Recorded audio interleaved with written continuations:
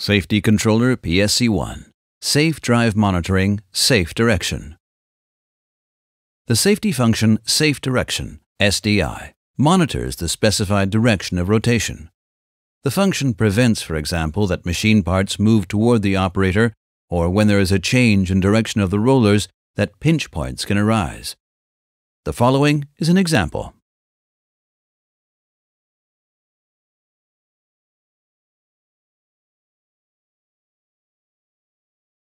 The system is being set up.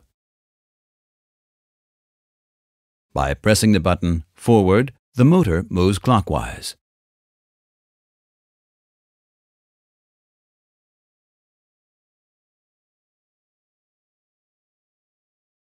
At time T1, the button Return is pressed. As the safety function SDI for the forward is still activated until time 2, the command Return is not executed and the motor is stopped.